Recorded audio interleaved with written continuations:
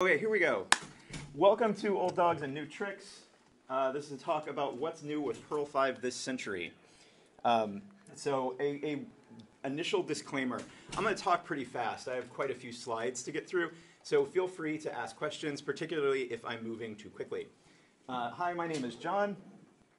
In my day job, I am the Vice President of Technology for a company called Infinity Interactive. We're a custom software development and technology consultancy. I used to be a biologist, and then I kind of fell into Linux. I still identify as a member of the Perl tribe. It was kind of my first programming language and my first real open source community. But I'm also kind of a polyglot coder. I like to mess around with programming languages, and I'm just kind of this guy. On the internet, my name is GeneHack. So if you tweet about this talk, please tag me so that I see all the bad stuff you're saying about me. So how many Perl programmers do we have? Most of the room. So quick survey, how many people are still using 5.6? 5.8, 5.10, 1.5.10, 5.12, 5.14, 5.16? This is actually pretty good. Are people just not using Perl? All right, there's the hands I'm looking for. All right, so I was inspired to give this talk by a few online friends who happen to be Perl programmers, but they're not really engaged with the Perl community. They're just using Perl to kind of do their job, and they're very 9-to-5 coders. So they do their work, and they go home, and they do non-computer things, which I guess is an option. And there's a widening gulf between what I consider to be reasonable best practices and what most of the engaged Perl community thinks is reasonable best practices and what these people are doing. So like I can't even start to answer questions for them because there's so much ground that had to be covered. So I put this talk together, sort of an info dump, to bring people up to speed on what's happened in Perl this century. So this is just kind of a wide-ranging survey of kind of the last decade of Perl. You may have heard we released Perl 6, but Perl 6 is not Perl 5. They are totally different languages. Perl 6 is not a replacement for Perl 5. They're describing it as a sister language. And this is a Perl 5 talk, so this is the last I'm going to say about Perl 6. So in 2001, the current release of Perl was Perl 5.6. Now in 2018, we're about to release Perl 5.28. So let's talk about like what happened in those 18 years.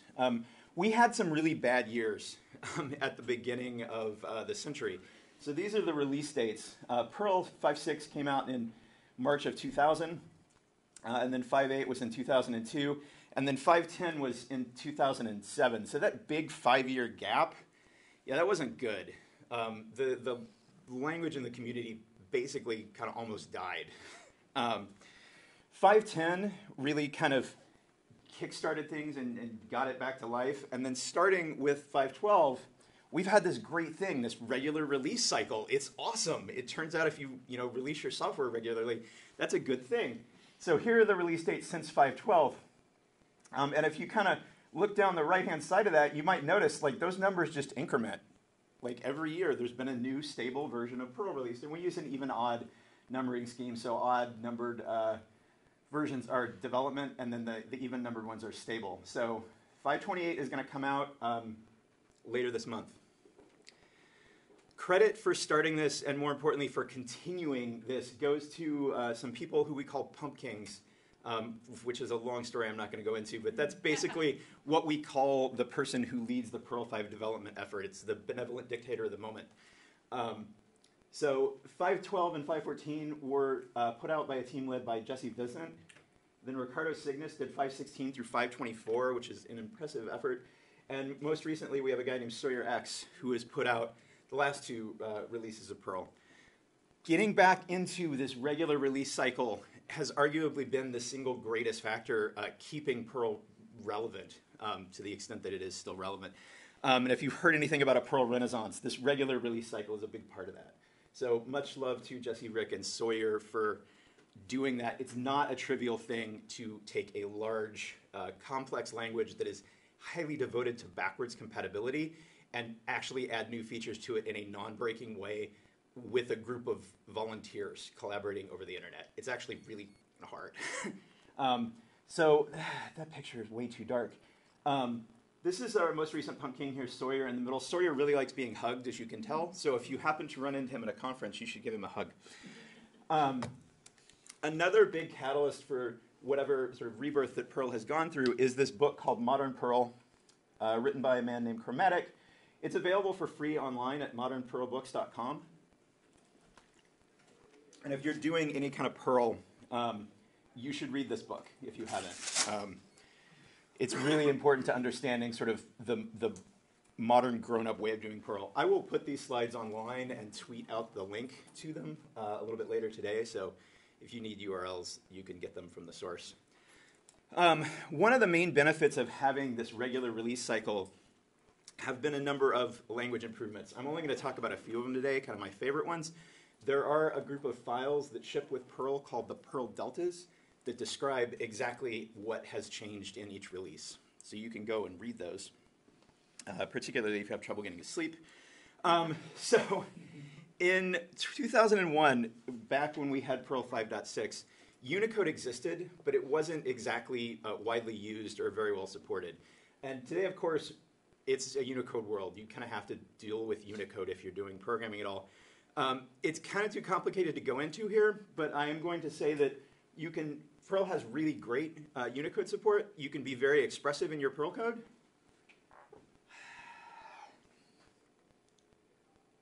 That's unfortunate.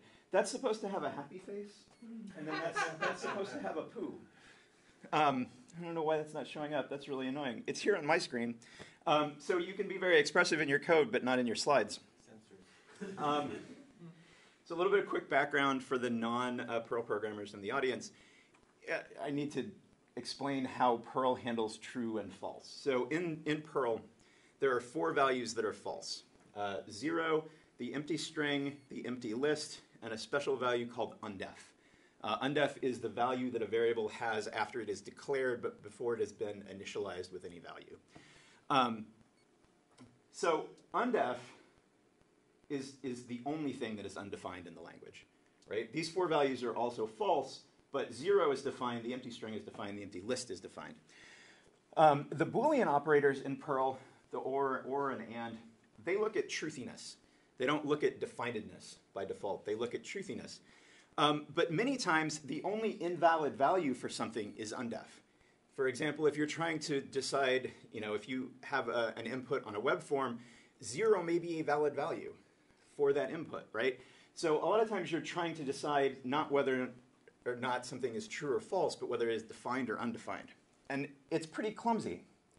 So you end up writing code that looks like this. Defined is a built-in Perl operator that returns true or false based on whether the thing you give it is defined. So if you're trying to set up a default value for something, you would say, is the thing I have defined? Okay, use that value. Otherwise, use the default value. This is annoying, right? You write this code a lot. You end up writing it more like this. This is something called the ternary operator, which does the exact same thing as the code on the previous screen. If this is defined, return this. Otherwise, return that. In 5.10, we got a new operator called defined or. So this code now does the exact same thing as that code. So if this is defined, it sets value to this. Otherwise, it sets value to that. This is my favorite feature of the 2000s in Perl, because this is so incredibly useful. You can also combine it with the assignment operator. So this is how you would say this or set it equal to the default value. You can say, if this is not defined, set it to the default value with / equal. So this is awesome. Regular expressions are a big part of Perl programming, you may have heard, including substitution-style regular expressions. So this regular expression here is taking every instance, or taking the instance of swap and changing it into stuff in this variable. And this is kind of the naive way to write a substitution regular expression while preserving the original thing.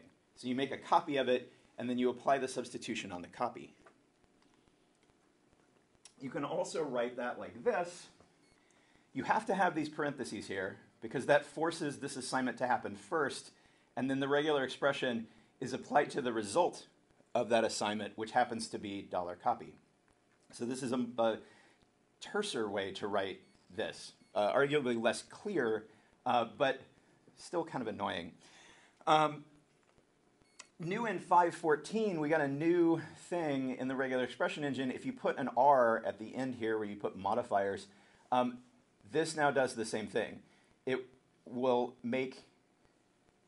take the substitution, apply it to the value of this variable, and then return the value of the changed variable, leaving this intact. And so then you can capture that in an assignment. So that's pretty cool. We also got a new operator, the double diamond operator. So you may be familiar with the diamond operator.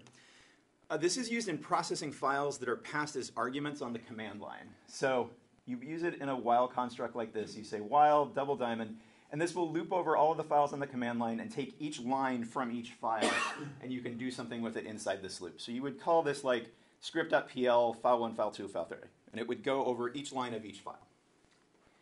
Now there's a problem with this, in that the diamond operator uses what's called two-argument open semantics. Why is that bad? Well, this is two-argument open. This is what we had originally in Perl. You say open, you give it a file handle, and then you give it a file name, and you include a special character at the beginning of that file name string that tells the program whether you're opening the file for reading or writing. This is opening the file for reading because the arrow is pointing to the left, obviously. This is how you open it for writing. It's pointing into the file, not out of the file. And if you write code like this where you're making a file handle called in and using it for writing, we can't be friends. Two-argument open is bad because if your file name is a variable, and that variable somehow gets one of these special characters at the beginning of it, bad stuff happens. It's a really good way to overwrite files unintentionally. And if that variable is set by, I don't know, somebody putting something into a web page, now you have a security vulnerability. So this was replaced with something called three-argument open, where the character controlling what you're doing is split out into a separate argument. So now if you somehow get one of these special characters in the file name part, it just throws an error. It doesn't, overwrite some important file. But remember the problem, this diamond operator, which is insanely convenient if you're writing stuff to parse things in files, it uses these two-argument open semantics. So if you have a script that uses the diamond operator, and you accidentally misquote something like that, you just overwrote file 1 because Perl just opened it and truncated it to write to it. So that's kind of a bad time. Oops. The double diamond operator fixes this. It uses three-argument open semantics by default. This was introduced in 5.22. So if you write files with the diamond operator, you should switch to this. And then finally, I think this is the biggest change of the 2010s in Perl. We got subroutine signatures. Like, we caught up to Fortran in the 70s with this. So this is how you might write a simple Perl function to add two numbers together. And this first line here, Perl has a special variable @_, which is used to pass arguments into functions. So this first line here, this is called unpacking @_. And pretty much every Perl function you've ever written that takes arguments starts out with a line that looks something like that. With subroutine signatures, you can write it like this. Put the variables right there in parentheses after the function name, and then under the covers, Perl actually automatically generates this line for you. This is awesome.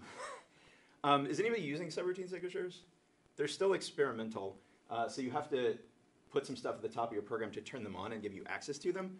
But this is pretty exciting. You can also do, because it's Perl and it wouldn't be sufficient to just have something simple, you can do all kinds of crazy shit in here too. Like you can have default value assignments. You can run code inside here.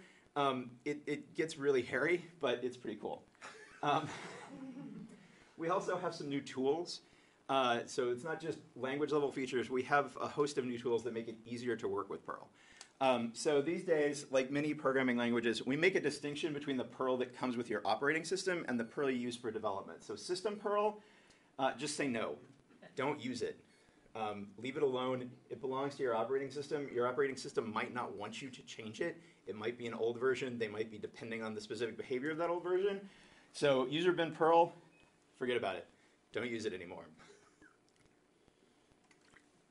There is a tool, the first tool that was developed to make it possible to do this is called PerlBrew. This is the website for PerlBrew. It is at perlbrew.pl. You should go there and hover your mouse over the Ninja.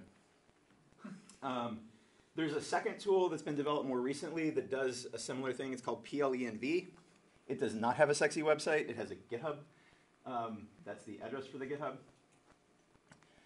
The advantages of both of these tools, using one of these, it solves your vendor lock-in issue, where you can't change your Perl interpreter. A lot of people are stuck in an older version of Perl because they are using user bin Perl, and you can't change that, right? That's going to screw up your operating system.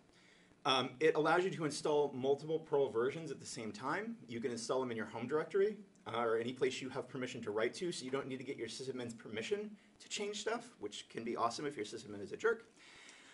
It allows you to trivially switch from one version to another, which if you're writing software that might run against different versions of Perl, that's extremely useful. It lets you install modules without having to deal with your jerky sysadmin, which is also cool. And it lets you stay up to date with Perl improvements. So when a new version of Perl comes out, a new development version comes out every month, usually around the 20th. And it's trivial to build it and install it and test your software with it because of this. PLENV has some advantages over PerlBrew, in my opinion. I actually use PLENV now. The way it works, PerlBrew does a lot of funky stuff with your path. PLENV doesn't, which is nice. And PLENV lets you pin or select a particular version of Perl in 3 different ways. You can set it globally. You can set one for your current shell instance that will go away when you close that shell, or you can set it on a per directory version. So if you have some old software that is dependent on an older version of Perl, you can say, if I'm running this software, use this version of Perl, otherwise use new and shiny stuff. PerlBrew does have one advantage over PLENV, and that website, man, it's a kick-ass website. So speaking of installing stuff, we also have some tools that make installing and managing modules easier. Primarily one called locallib. Locallib lets you install your own copies of modules in your home directory. So even if you're using user bin Perl, you can still install a module in your home directory and set Perl up so that it will find it. You can install per project modules. So if you, again, have an older project that depends on a particular version of a particular module, you can set it up so that it always uses that version and it carries that version inside the directory. It integrates well with all the other tools I'm going to talk about. And I'm not going to go into how to make it work. You have to set up a couple of things in your shell so that the paths work out right, but it is extremely well documented. This was developed by Matt Trout, so much love to Matt for setting up locallib. Speaking of installation tools, this is the best garage sale sign ever. We have a new CPAN client these days. So CPAN is the repository of all Perl modules. And the original client that ships with Perl is called CPAN, the command line client that you use to install modules. We have a new one these days called CPAN minus, because it does less. That's abbreviated CPAN-M. That's the binary that you run. So this is the output from the default CPAN client installing a module called getWrapper. And it prints out all this stuff. And then it prints out more stuff. And it actually printed out even more stuff, but I got tired of pasting it into slides. This is what CPAN-M prints out. So the minus is just like, it only tells you, hey, it worked or it didn't work. So that is pretty awesome. If you're not using CPAN minus, you should. We also have another tool called Carton. Carton lets you, or helps manage module dependencies in a project. It's particularly useful if you are working in a large project with multiple developers and you need to ensure that everybody has the same version of everything. So this is sort of like package lock in NPM or bundler in Ruby. It's actually explicitly modeled in bundler, and that's why it's called Carton. It allows you to freeze your dependencies, so you always install the same versions of everything regardless of what environment you're installing into. Bundler was developed by a person named Miyagawa, Carton, and CPAN minus were both developed by Miyagawa, so thanks to him for that. There's another tool similarly, somewhat like Carton, called Pinto. Pinto lets you operate your own private CPAN within your organization, and it basically serves as a kind of layer on top of the regular CPAN. So you can declare module dependencies, store them in your Pinto, and if when you're trying to install stuff, if it's not found in your Pinto, it will fall through to the normal CPAN lookup. So if you're doing, again, large organizational development where you might have multiple teams shipping things at different times, Pinto provides a really nice way to use the normal Perl module tools to install your own self-made modules. It's your very own private CPAN. And it was developed by Jeff Thalhammer. Thank you, Jeff. So speaking of CPAN, we have a whole new website these days for interacting with CPAN at metacpan.org. The old website, which you may be familiar with, which is search.cpan.org, is still there. It still works. But metacpan integrates and visualizes a whole bunch of more information in a much more useful way. So this is that same module that I was installing before. I like to use this because it's one of mine. This is over here on the left-hand side, just blown up bigger so you can see it. So it displays the source code in both a raw form and a syntax highlighted form, lets you browse through all the files in the package, links to the changelog, the home page, the repository where the code is hosted, the issue tracker, and this is all driven by a configuration file that ships with the library. So different people prefer to use different issue trackers. This is tracked on GitHub, but there are some people who still use RT. So metacpan actually reads that information out of a YAML file in the distribution that's shipped and populates all this stuff automatically. Also gives you this nice activity graph where you can tell I haven't really touched this module for a long time because it's stable, which is fine. It's also, metacpan is also all open source. So if you can think of a way to make it better, you can. It's still a pretty active project. So that's pull request 2040. It's a nice group of people working on it too. And that's their GitHub. It's a fairly substantial team at this point, so thanks to them. We also have a new search engine you may have heard of. Who uses DuckDuckGo? Cool, most of the room. It's partially written in Perl, which is kind of cool. The thing that I like most about DuckDuckGo is bang searches. Do people know about bang searches? So if you go to DuckDuckGo, you can do an exclamation point and then a keyword, and it will do a search only within a certain site. So bang GI is Google Images. Bang IMDb is IMDb. Bang FlightAware is the FlightAware website if you do a lot of flying. And Bang CPAN searches just metacpan. So this is pretty cool. Speaking of modules, anybody who's doing web development in Perl these days, or web development at all, you're going to have to interact with JSON. I hate to break it to you.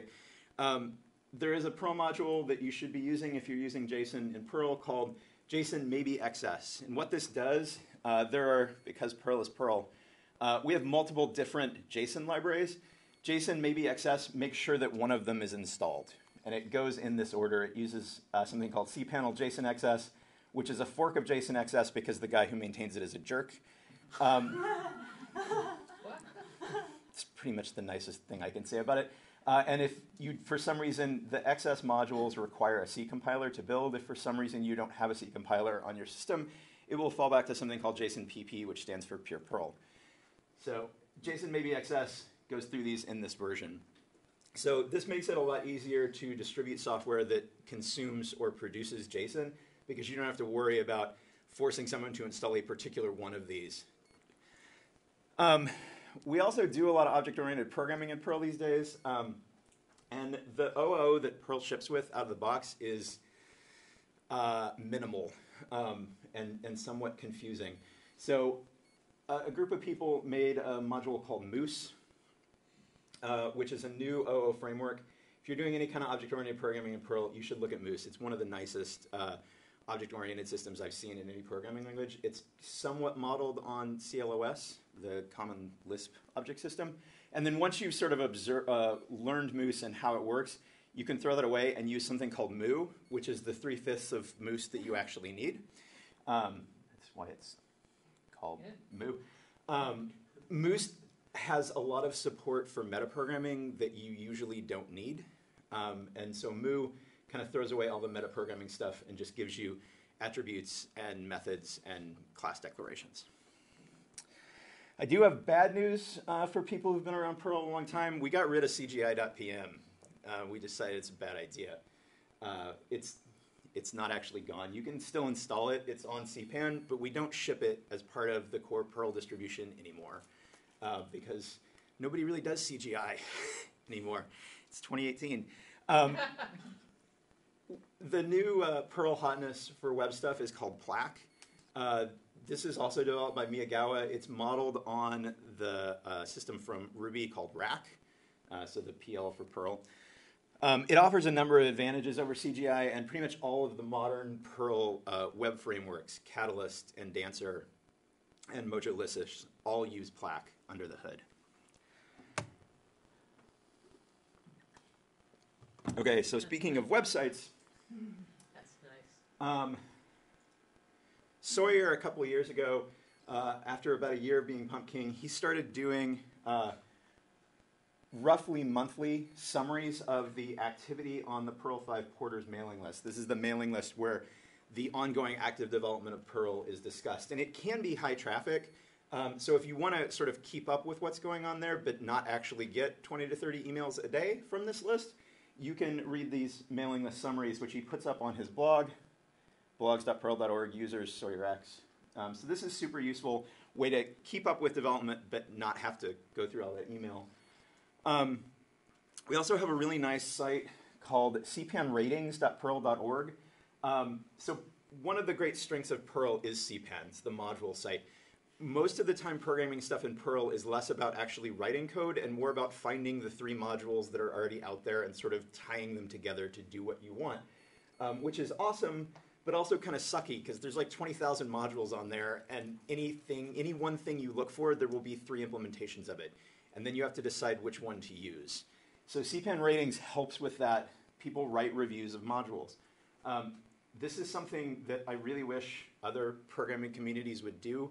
I keep threatening to start doing this for NPM because it has the same problem, only no actual rating site. The reviews are tied to a particular version of the module. So the one disadvantage of that is something could have originally been crappy and got bad reviews and then got better. So you need to make sure which version of a module is being reviewed.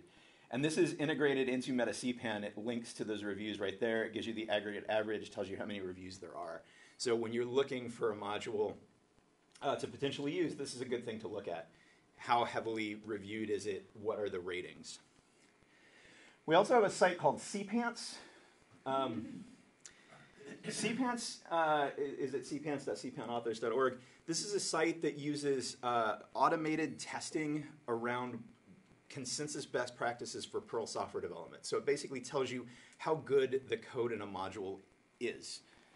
It uses a metric called quality, which is kind of like quality, but not really. And there are just a bunch of different core metrics. This is all generated and analyzed automatically. So you can see that on a per module basis. You can see it on an author basis. So the quality score here. So this is, again, useful when you're trying to determine whose code to use. You can look and see how well do they follow the rules that the community has sort of decided are the best way to do things. Yes? In your experience, how well does a quality score correspond to it actually doing, or it actually working right and working well? Working right is completely orthogonal. Working well is, so some of the things that get analyzed in this are around whether the software author populated the metadata properly. It just gives you sort of a measure of the amount of care that is put into the development, which is, again, it's called quality because it's not really quality. It's things that are generally a proxy for quality. So I don't know if I answered that question or just sort of sidestepped it, but I think that helps. You basically said that it tells you how diligent the author has been about following standards. yes, exactly. Was it secretly named by KDE devs? No, this predates KDE. So that's it. You can go to cpanauthors.org/author, and then someone's pause ID, which it should say GNAC here. I'm unhappy with my slide software today. MetaCpan links to cpants here with this quality link right there. MetaCpan also links to this site called cpan testers. So you can see this information right here. When you install any Perl module, by default, using cpan- or cpan, it says right there, building and testing. right? So one of the best things about Perl is that there is an expectation that if you write code and share it with people, it will come with tests. It will come with a test suite that exercises the code. And when you install it, we actually run that test suite on the machine where you are installing the software. So it not only is tested to work on the author's machine, it's tested to work on the machine where you're going to use it. And you can also install a second little piece of software that then turns around and ships those test results back to a central location, which is cpantesters.org. So this is, again, it's cut off at the top, but this is that same Git wrapper module. These are test results from people who installed the module on Cygwin, Darwin, FreeBSD, GNU, K, FreeBSD, Linux, MS-132, NetBSD, OpenBSD, and Solaris for Perl versions from 5.27.5 down to like 5.6. Anywhere it's green, the test suite all passed. So you can see here, I had a problem on Win32 with Perl 5.22. It failed about half the time. Anytime one of these fails, I get an email with the output of the tests. This is sweet. Technically speaking, fucking awesome, right? Again, it's just so steal this. Like if you are from another language community that is not Perl, like figure out how to do this. The key is actually running the tests on the people's machines when you install the software. Please steal this, right? The lack of this is the most annoying thing about writing code in other languages because I don't get that feedback loop when I screw stuff up, which I want. All right, speaking of community, this is a group of people from a Perl conference 2 or 3 conferences ago. This was the night that Brexit passed. Oh. We were in Florida. It was about 2 a.m. The bar had closed. We were getting ready to go to bed, and Brexit passed, and about half the group was from England and Ireland. So people went back to the rooms and got more booze. This is a friend of mine responding to a tweet from Programming Wisdom that says, when you choose a language, you're choosing more than a set of technical trade-offs, you're choosing a community. He says, I may not write Perl for a living anymore, but the community is one of the reasons I still recommend it without reservation. I don't write that much Perl anymore either. I still go to the conferences because of the people. And if you like to go to conferences and you are a consumer of adult beverages, it has been widely related to me on multiple occasions that the Perl people are the fun ones to hang out with. So we do have a variety of conferences and workshops and Monger groups. So we have one big, the big conference is now called the Perl Conference. It used to be called YAPC, or Yet Another Perl Conference. It's held once a year or so. There's usually one in North America and one in Europe. This year it's going to be in Salt Lake City in the middle of June. And then there's one, the European one is going to be in Glasgow in August. Sometimes they have one in Asia. They have held them in Brazil and Russia in the past. We also have workshops, which are smaller, more regional meetings. There was one in Pittsburgh for a number of years. The Perl group in the DC-Baltimore area puts one on, and they've been held in Orlando in the past. And then Perl Mongers groups. Perl Mongers a monger is a person who does Perl.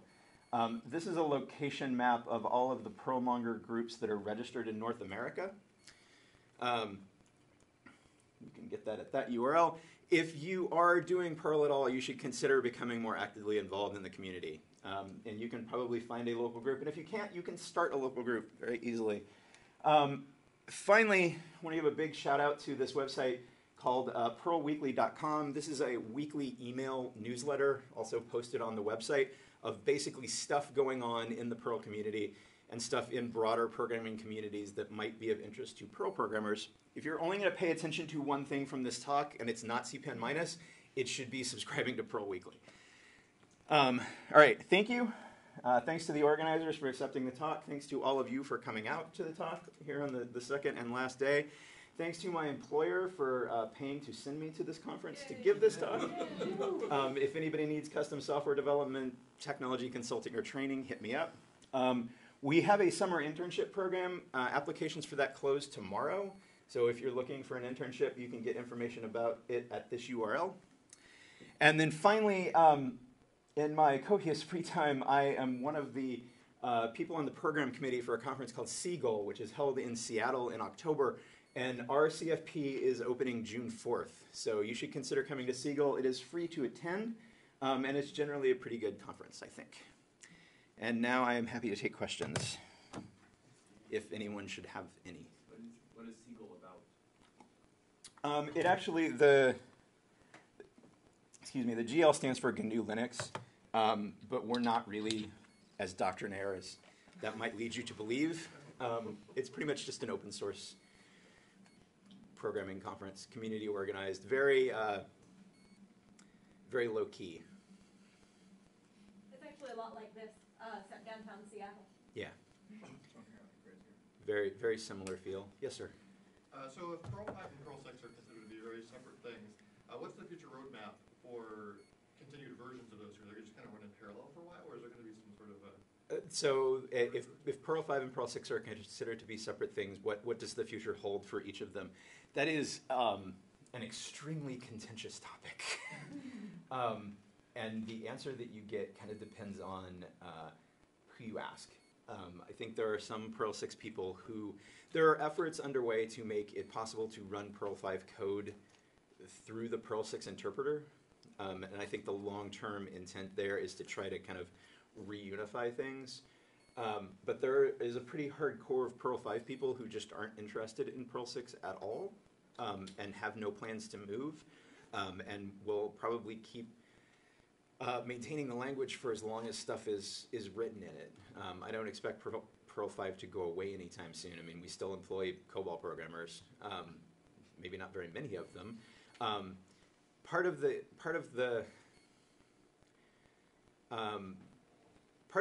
issue in general is Perl, because of when it started, because it was the first sort of scripting, I hate that description, but it was the first sort of scripting language, happened around the time that the web was getting started.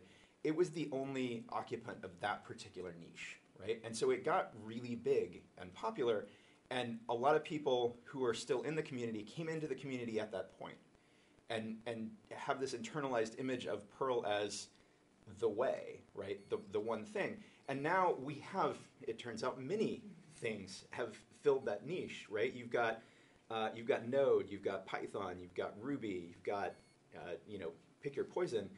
And regardless of how you feel about Perl, the language, right? And people have strong opinions there too, but it's never going to be the one thing anymore. And if you were around when it is the one thing, that's a bitter pill to swallow, right? So there are some Perl 5 people who are still, they were the star quarterback in high school and they never quite got over it. So there's a definite threat of that too, and that also impinges on the Perl 5, Perl 6 stuff. So it's a complicated, messy thing, but neither one of them is going away. So are there any advantages to Perl 6? I am not the right person to ask Perl 6 questions of, because I have done very little with it. It is not... so I'm an IT consultant. I do play around with this stuff in my spare time, but even my playing around has to be focused on stuff that I might potentially be able to charge people money for. And Perl 6 is not there yet. So what's the impetus for Perl 6? Why It was a language redesign. It was the same impetus as going from Perl 4 to Perl 5. Yeah, but is Larry Wall still involved? Yeah, Larry is totally not involved with Perl 5 anymore. He is doing Perl 6. Gotcha. It's like, have you ever looked back at your own code and gone, oh, if only I could start over, I'd take all of these lessons? Oh, yeah. Like, Sure. At some point, somebody is going to sit down and write a definitive history of the Perl 6 project, and we're going to learn many truths from it, but it, at least from the outside, it kind of went through a cycle typical, if you've ever heard of the second system syndrome, which is the second time you sit down to write something, you say, this time I'm going to do it right, and it takes 3 times as long, and it's not as good. There was a hand in the back. Okay. What's the Perl 5 concurrency story these days? What is the Perl 5 concurrency story these days? There is a module called Coro, which stands for coroutines, that is built on top of libev, which is a commonly used sort of cooperative multitasking library. A lot of people use that. The person who maintains that is the same jerky person who maintains JSON-XS. So I don't recommend it necessarily. You can build Perl with support for operating system level threads if you're running on Linux. That is somewhat supported, but again, not highly recommended. So TLDR, it's not great. It's not really a, like if you needed heavy concurrency, you shouldn't pick it up. A lot of Perl people have escaped into the Go community. So probably the most Perlish answer would be write it in Go. I mean, the other thing, there's a really old, I think it was Ken Thompson quote that something along the lines of like, in Unix you need to remember that thread is spelled F-O-R-K. And that's the concurrency story, is just run more processes. Other questions? All right, thanks for coming out, everybody.